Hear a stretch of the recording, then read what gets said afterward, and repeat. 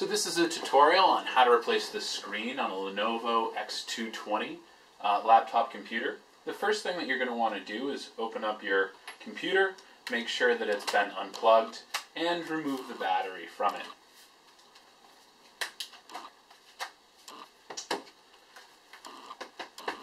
Next, what you should do is you'll notice that there are two little black squares at the lower portion of the display near the hinge.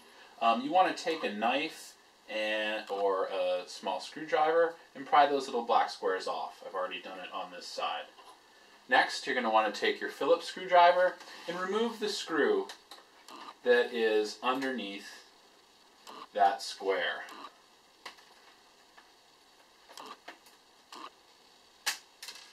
You'll of course need to do that on both sides. All of the apparatus that retains this bezel onto the computer has now been removed. The bezel is being held in place purely by a force of its clips, so you may now pull those out. Apply even and consistent pressure on the bezel and it should come out. The bottom is the trickiest, so be careful with that. You know, if your old LCD isn't operating, you probably don't have too much to worry about, but you don't want to break any of the plastic. Now, the LCD is held on by 4 screws that are at each corner. There is a metal frame on the outside of the LCD in which these screws go through. So simply remove these 4 screws and the LCD will be free from its casing.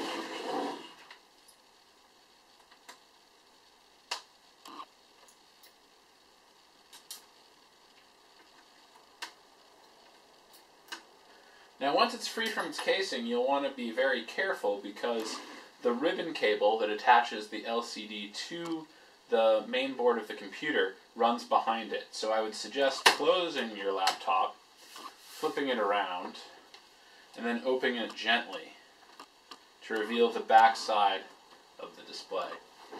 The back side of the display, the ribbon cable comes into the display here. It's usually taped down by some quite powerful tape. You'll want to use something thin to slip that under the tape and to pull it out. And then next you'll see a connector. And you want to put pressure on only the metal portions of this connector to remove it. So try to avoid pulling at the wires so you don't damage any of the wires. Pull the connector out of the back and your display will come up freely.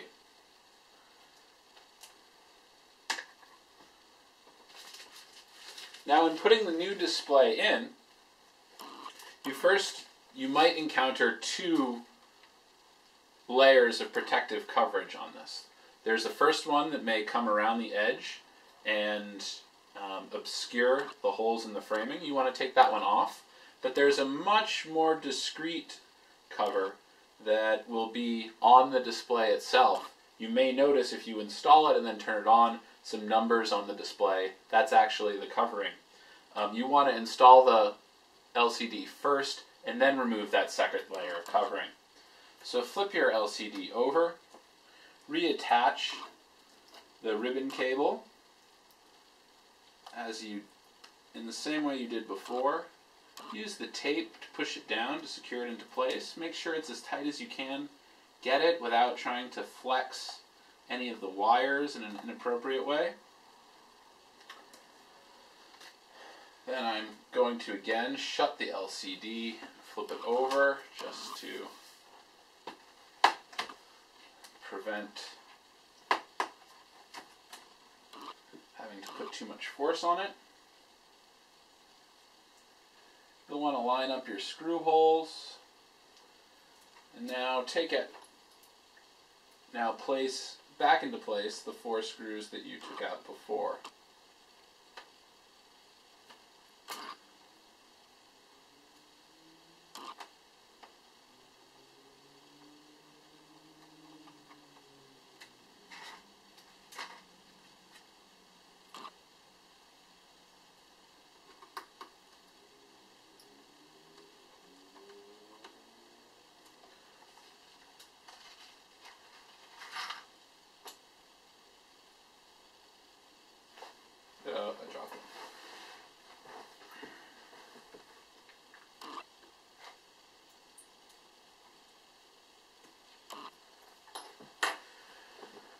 those 4 screws in place.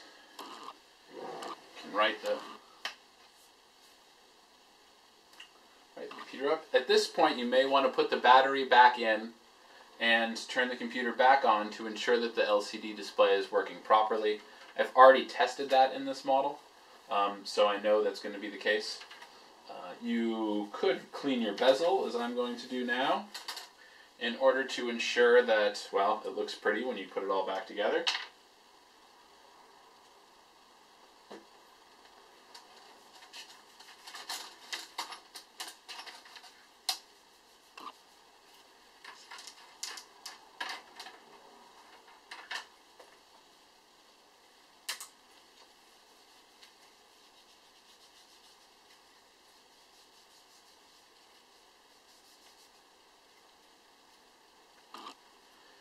Okay, now you want to put the bezel back into place, lining up the bottom portion.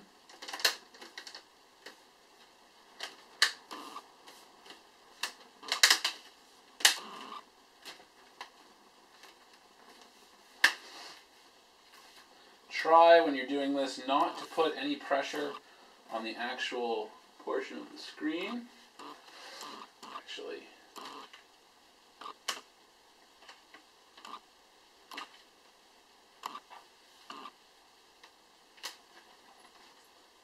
and then